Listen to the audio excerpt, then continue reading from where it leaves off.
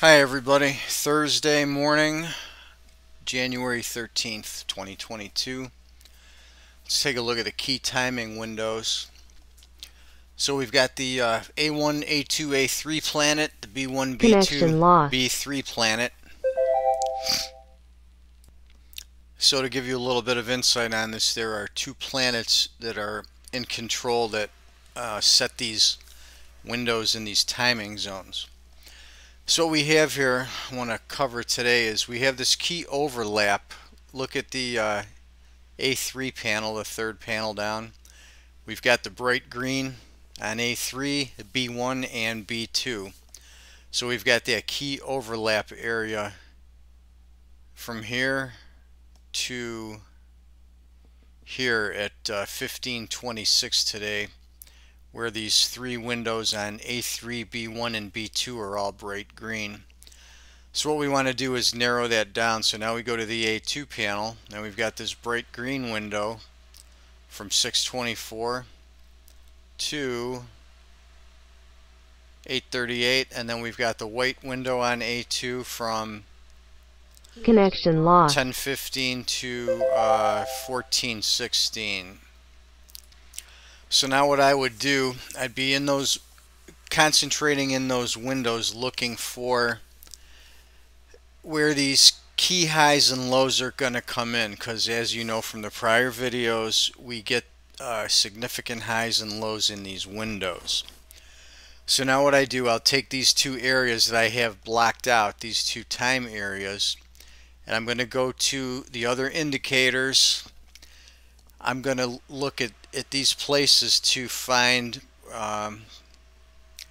where we have potential for turning points. So I'm going to go to the pH chart, line that up.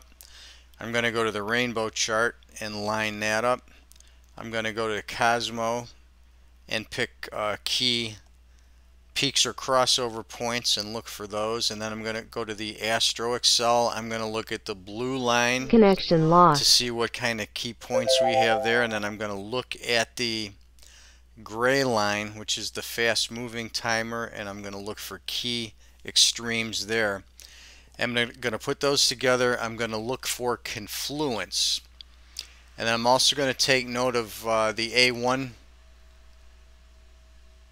white and green points here. So I'm going to pop some vertical lines in on those. So right there we start off with the green at the beginning of the window, then we have our white counterpoint there. Connection lost. And then on the white window, we've got the bright green right at the beginning.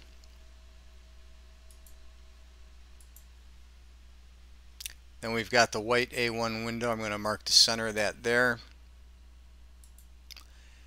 And lastly, we have the bright green window. I'm going to mark the center of that with a vertical line. So what we're looking at, I'm not going to go through and plot this all out and do the rainbow, the pH, the Astro Excel, and the Cosmo. But that is the way that you would handle that. So I'd be going through those indicators, looking for, you know, where we have some confluence on those, and make those my key consideration points for timing reversals today. So sorry about the interruption. I have internet blinking in and out in the background. So I'm going to end this here for today and see how this works out later, but that's how you set it up, and that's what you want to do with the tools.